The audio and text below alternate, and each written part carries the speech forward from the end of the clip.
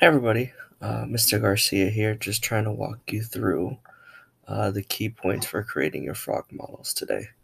So if you go to the class calendar, you'll see this link that says create frog models. The sub should have two pieces of paper for you, which are the black line for the frog models. They should look something like this. So you should have two pieces of paper that are cardstock that look like this. Your first job is to go ahead and color each one of those different parts a different color. And in this one where it says answer key, that is where it tells you what colors to make each part. And then it also has the function for what each one of those things is and does. That'll be helpful for when you go through the dissection video tomorrow. So that's the first part, coloring it. And then once you've gone through and color it, you're going to cut it all out and try to construct it.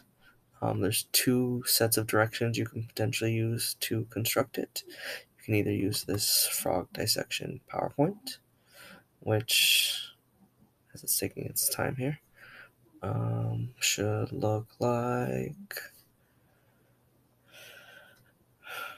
this, where it will have pictures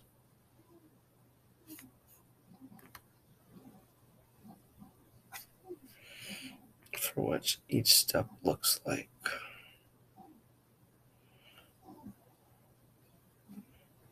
There we go.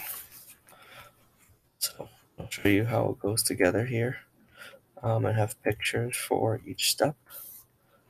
If you don't like that, you can go to the one where it says number 2, frog dissection reading and instructions, and that has more step-by-step instructions on how you can construct it. So your goal today is to go through and construct your frogs. You've got the whole period to do that.